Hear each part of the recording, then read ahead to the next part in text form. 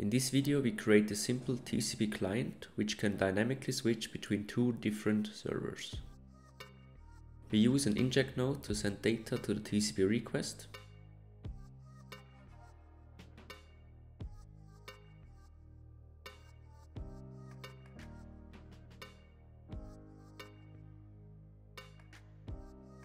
And connect the debug on its output.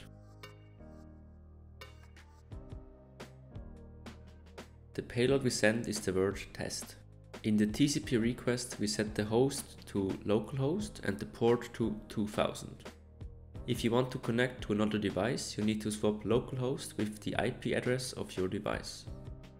Before trying out the client, we need to create a TCP server.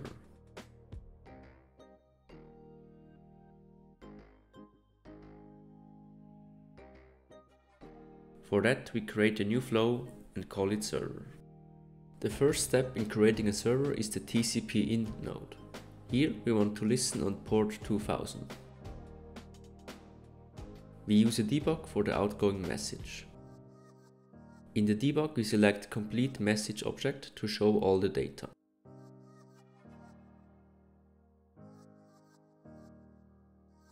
If you make a request using our client, we see the received data in the debug window. We also see that we do not get an answer from the server. In the message object we see the IP address of the sender and the port used to send the request. In payload we see the sent data displayed as a buffer. When clicking on the payload, the Node-RED editor automatically converts the text to a string. To answer the client we need the TCP out node. There we simply select reply to TCP. This option uses the host and port provided in the message object to answer the client. Now we see that we get an answer from the server, but the text is not a string. To convert the buffer to a string, we can use a function node. Here we simply use the toString method and set ASCII as a parameter. This converts our buffer to an ASCII string.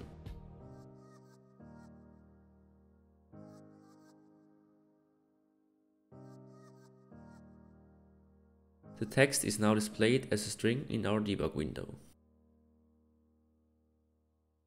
On the server side, we can use a change to change the incoming payload to something else.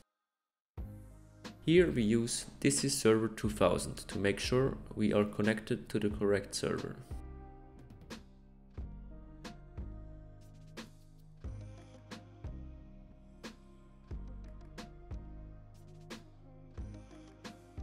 Using the return settings of the TCP request, we can remove the need to convert the string using a function node.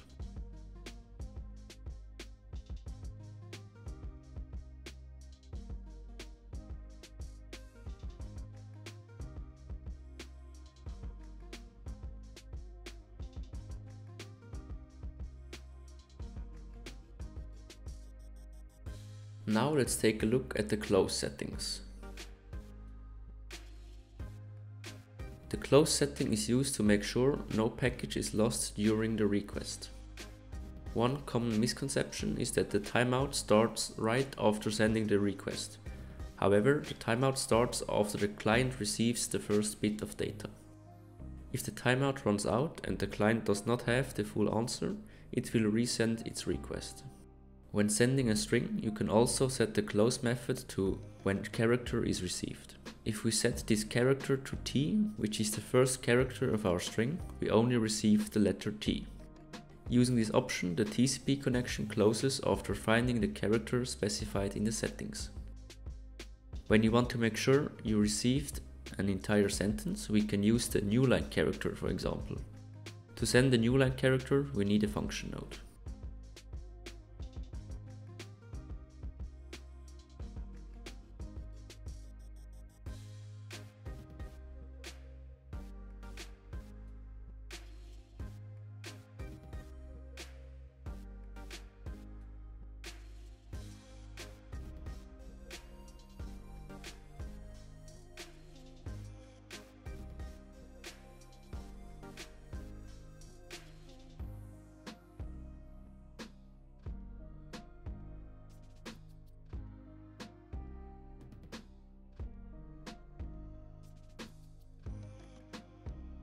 The next option is to close after a fixed amount of characters. This can only be used if you know the length of the answer in advance.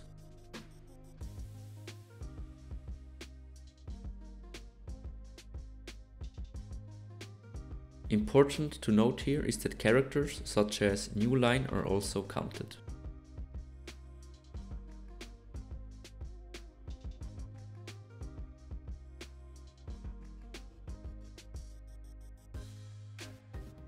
If the count is bigger than the actual length of the string, the request will never close.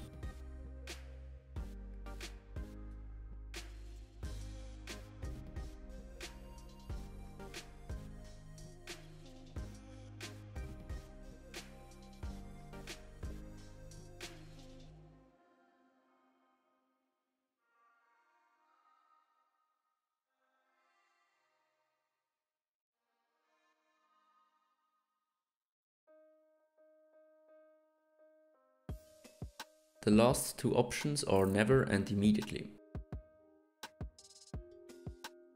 The first option is used when you want to send data all the time.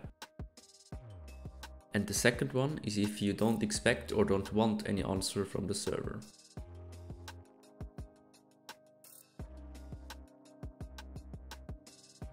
In the TCP in node, you can also set the output to be a string.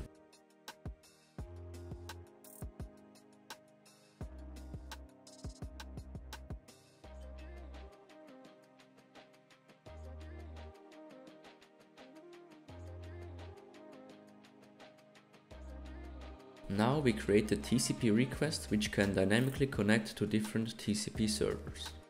For that we need an inject node where we set the port and the host property. Here we use localhost 2000 again.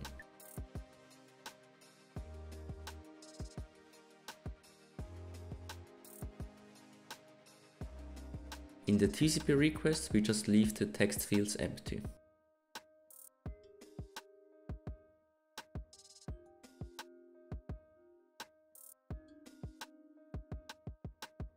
As you see, it is not possible to send no payload.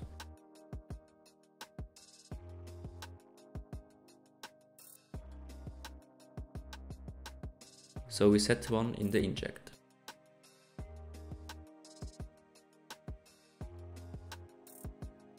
We see that the connection works just like before.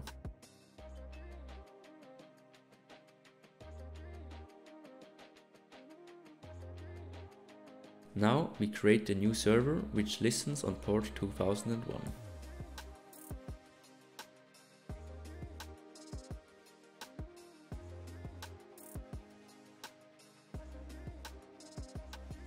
We can also remove the new line characters since we don't need it anymore.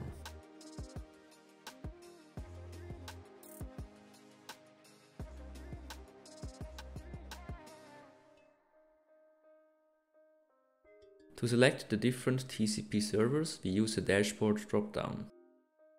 I like to use dashboards to test out dynamic code because it is very easy to try out all the possibilities without changing the code all the time. In the drop-down we want to make sure that the values are 2000 and 2001.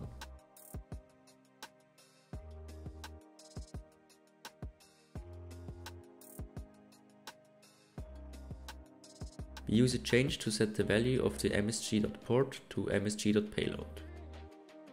Additionally, we set the host to localhost.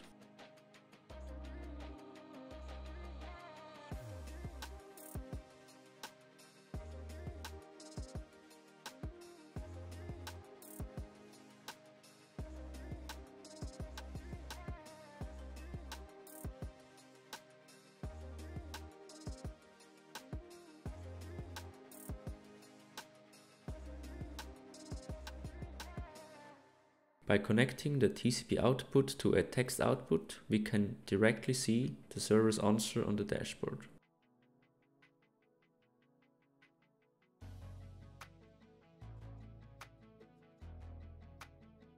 As we see, our client switches between the servers as we wanted it to. This is it for this week's video. I hope you enjoyed it and you could learn something.